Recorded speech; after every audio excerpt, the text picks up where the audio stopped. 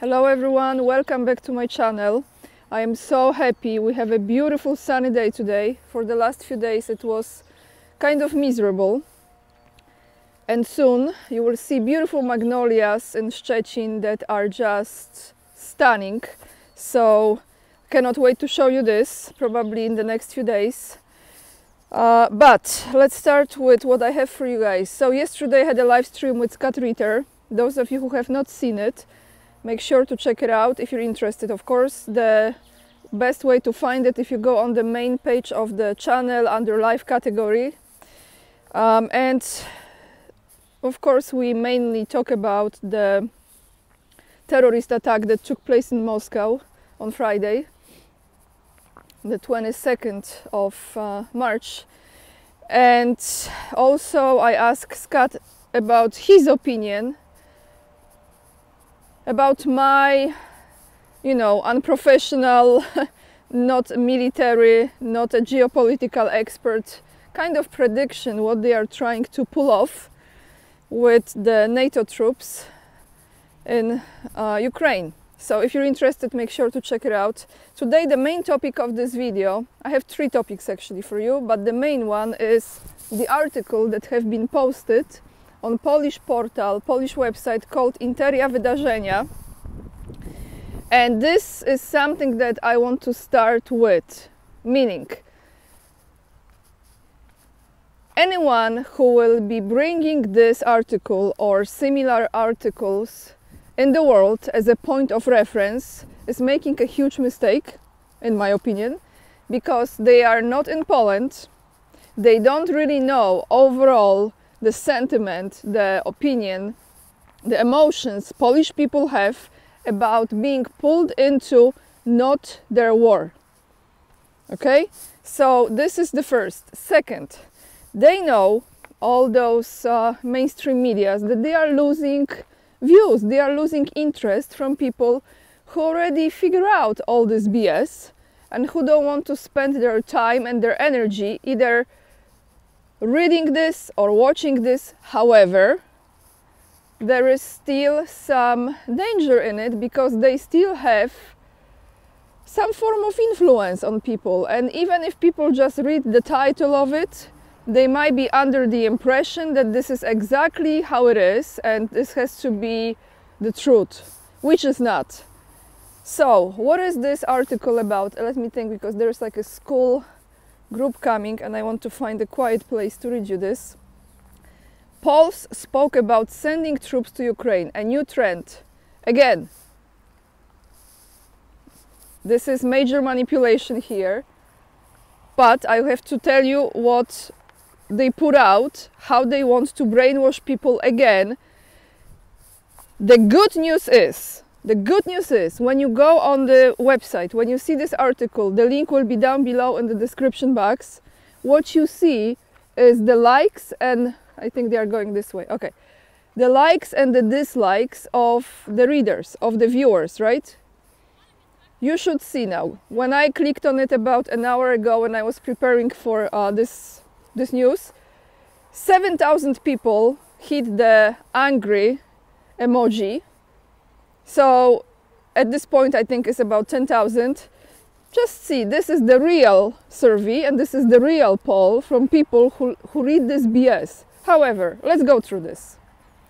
Polls spoke about sending troops to Ukraine, a new trend. More and more people want to send Polish troops to Ukraine according to the latest poll. This is a clear increase in support for our country's involvement in the conflict beyond the eastern border. I will give my commentary in between as always. In addition, public support for the participation of Poles in Ukraine's war against Russia is also growing. This is like lie after lie after lie, okay? But let's go through this. It's actually on the contrary, it's the opposite. You just have to flip it. The authors of the study indicate that this is related to the so-called Macron's effect. Macron's effect, wow! So he's that influential. I think he really is like Napoleon Bonaparte, right? That he influences people so much in Poland, especially, like, wow. The survey was conducted by United Service for Dziennik Gazeta Prawna and RMFFM, Polish newspaper and Polish radio station and portal as well. The respondents were asked the question. So here is the key question, guys. What kind of help should Poland provide to Ukraine? This is like giving you no other options, like not if you want to help or you don't want to help or what do you want to help. No, this is what kind of help. So you already know that you have to help, but how are you going to help? What kind of help should Poland provide to Ukraine? 9.4% Poles believes that Poland should provide military assistance. 9.4%. Send the army to help Ukraine. 9.4%. I wonder how they came up with this number. 27.1% of respondents are of the opinion that Polish citizens should be allowed to participate in the fighting on the Ukrainian front. Really? 27.1% of respondents, they think that Polish citizens should be allowed, like we can't wait to do it. Let me just wait, guys, when they pass, to participate in the fighting. Like, so they want to die. 27.1% wants to die. That's how I'm reading this. Okay, let's continue here. Let's sit down and continue. This means a clear increase in support for Polish involvement in the conflict in Ukraine. BS after BS after BS, okay? In survey conducted in 2023, support for sending troops to the front was 0. Okay, if there is a number more than 0, it's much more than 0. Now it's 0, 10x. My comments. 3.4% of respondents wanted the green light for the participation of Poles in the war. So those are, like, I think, under the influence of some, I don't know what, mushrooms, something. They want a green light. Let's go. Okay, give me the green light. The authors of the survey point out that the results obtained can be called the Macron effect. Oh, this effect is like so amazing, right? There is no agreement to send troops to Ukraine, but such a solution cannot be ruled out in the future. Those are the words of the French president. The French president said at the end of an international conference in support of Ukraine in February. How can we forget those words, right? They are already in our subconscious. Emmanuel Macron's words caused an uproar. The White House distanced itself, as if it has nothing to do with it, from the topic and said that it was not thinking about sending troops to Ukraine. No, because they're already there, right? NATO chief Jens Stoltenberg also spoke in a similar tone. The president had in mind personnel who would not carry out offensive mission, but only support missions in the field of weapon production, demining, the Bell, great, or tasks related to cybersecurity on the territory of Ukraine. The head of the French Foreign Ministry, Stéphane, sorry, I don't speak French, Séjourné, later explained. Poles also see other ways to help. Look at this. As if it's not enough already, yeah? Most people want Poland to focus on humanitarian aid for Ukraine. Another BS, 75% of respondents at this point, seriously guys, especially with the protests of Polish farmers, another BS numbers here.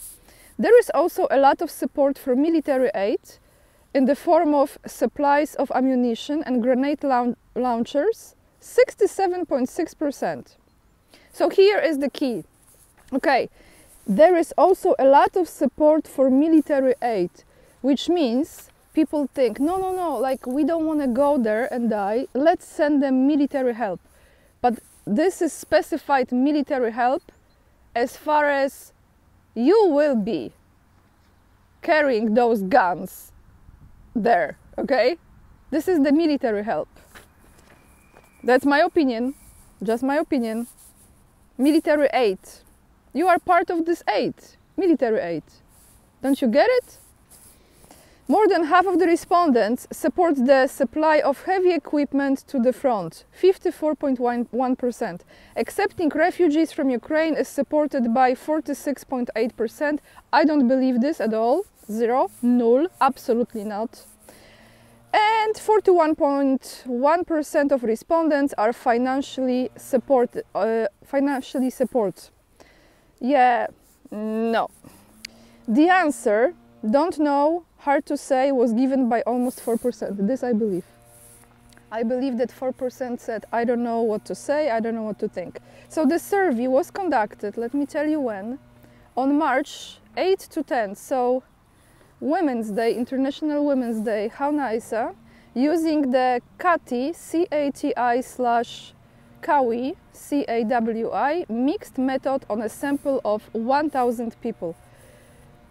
I just want to say this. I don't know if those people had some problems with nervous system, mental problems, maybe some depression or some living in some virtual reality, or maybe they play a lot of computer games, or maybe this was conducted on 1,000 artificial intelligence humans. Let's move away from the noise. So you have this, okay? I just want to emphasize again, if anyone brings this, no, Poles want to go to fight, no, Poles do not want to go to fight. Of course, there are some crazy nutcases. They want to be like, you know, alpha male, because that's how they define this to be, like this is the real alpha male. Trust me, guys, majority of people are absolutely against this, trust me. And how I know this is because I see the comments under the videos that a lot of Polish channels put out, and I see how people respond. Under all those discussions with those generals, retired generals, so-called experts, etc., okay? Of course, there is some number of people who will do it or will be forced to do it, but those surveys are just a big BS, okay? I just want to emphasize this again, over and over again. Meanwhile, Russia adds LGBT, and I think there is Q at the end of it, but I'm not sure. I always get confused with those letters. He had a car, as you could tell. Russia, I wonder how much longer if the conflict starts. I wonder if he's going, you know, you never know. Russia adds LGBTQ movement to extremist and terrorist blacklist. Yep. State media in Russia reported on Friday, March 22nd, see the same day when the terrorist attack took place, that the country has classified the LGBTQ movement as an extremist and terrorist group. In recent years, under the leadership of President Vladimir Putin, Russia has been moving towards traditional family value, a stance that is presented as a contrast to what is seen as the decent morals of the West. The shift has resulted in increased limitation on the public expression of sexual orientation and gender identity. The government has enacted legislation that prohibits the discrimination of information, about non-traditional sexual relationships, and has made it illegal to legally or medically alter one's gender. So you'll find the link to this as well below in the comments, in the description box, sorry guys. And here I have this from TASS. This is the last article for you. Part of the article, not entire article. This is about the losses, financial losses, after this terrorist attack in Moscow. I hope the noise is not too much for you. More about the Crocus City Hall here. So as we know, you cannot put price on life. This is not even something to talk about, but there are other aspects now. As far as you know, they closed many venues, many concerts have been cancelled. And losses to be incurred by promoters of concerts and others mass events in Russia after this terrorist attack on Crocus City Hall could reach up to 3 to 4 billion rubles, which comes to about 43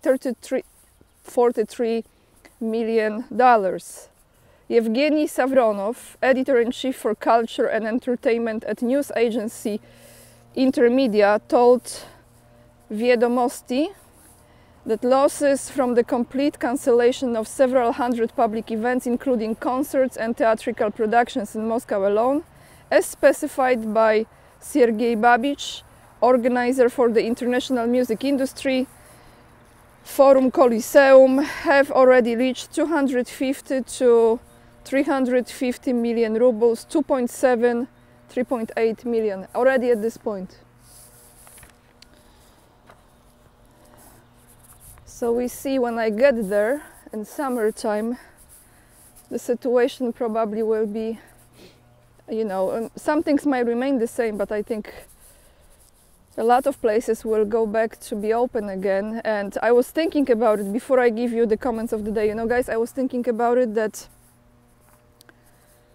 it's not now, it's a ripple effect, because now you have people who, for example, work in those theaters or museums, and many of you know how many museums I went to when I was in Russia, and I was trying my best to show you those places either on my YouTube channel or on Instagram, and the art and the beautiful interior design inside.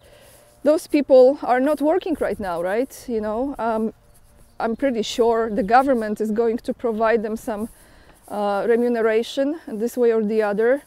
But, I've spoken to so many people who work there, those ladies in the museums, and they want to talk about the art, and you ask questions, and just lovely, lovely people. So the artists in the Bolshoi and other theaters, you think about it.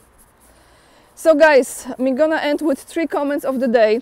All those comments are from my live stream with Scott Ritter. The first one is from Jimmy Brown 4193. And this is something that I didn't know about, so thank you so much for mentioning this in your comment.